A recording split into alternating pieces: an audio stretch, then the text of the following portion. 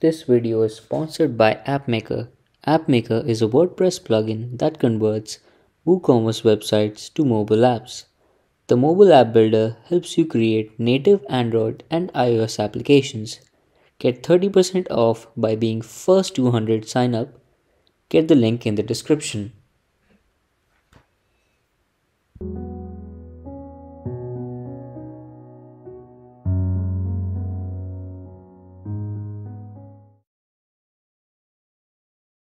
Hey everyone, welcome back to another video of Educate WordPress. On this channel, we talk everything about WordPress. And today, we're going to create a custom post view for our custom post types that we had created. We had created this Homes custom post. We had added some content and used advanced custom fields to add custom fields to it. Also, we had created an archive page for it with posts using the post element. Now let's see how we can create a custom skin for that post. For that, we're going to need Elementor Pro and Elementor custom skin. I will link the Elementor Pro website in the description. You can head over there, choose the plan, and complete your purchase and install the zip file. The second one is Elementor custom skin. Let's go to plugins, add new, search for Elementor custom skin.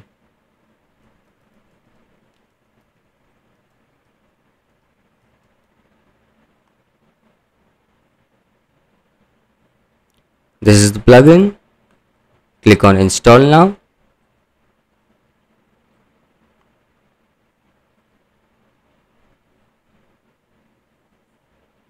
And let's click on activate. In any case, I will link the Elementor custom skin website in the description. Now let's go to templates, click on add new, and our template type will be loop. Let's enter the name of our template.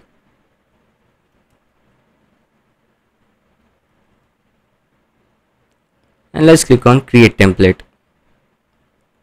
And one more thing you should do is open up the page where you want to add the custom post view.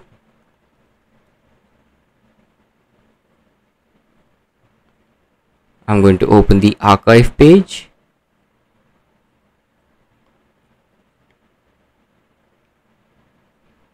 And let's start from scratch. The first thing you want to do is go to settings, preview settings, and set the dynamic content as home.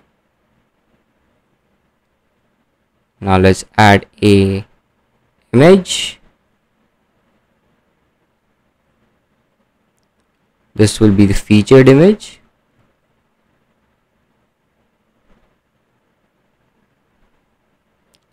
Let's click on title,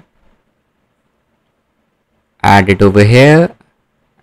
Scroll down, go to ACF,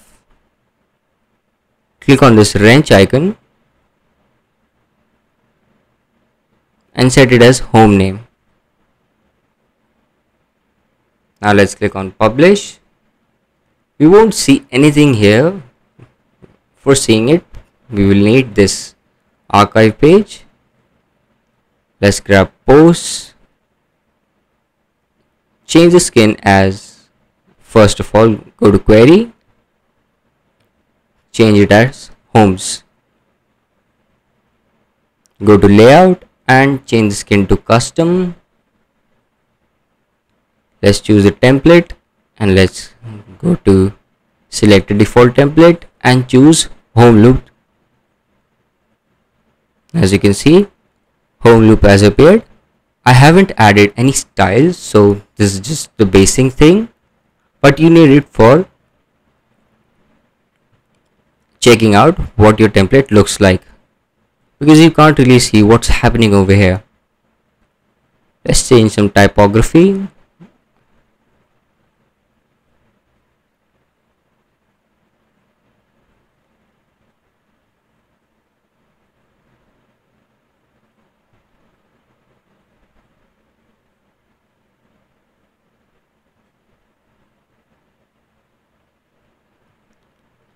So every time we add a change, we have to reload this.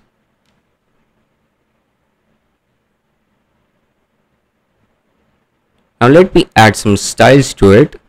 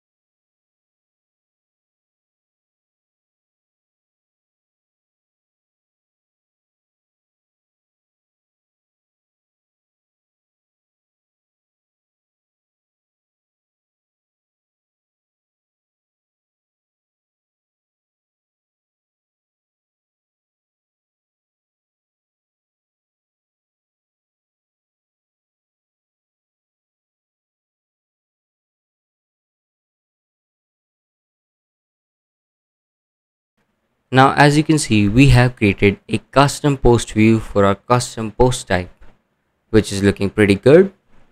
Now that's it for this video. Thank you for watching. Like if you find this video useful and subscribe. Thank you.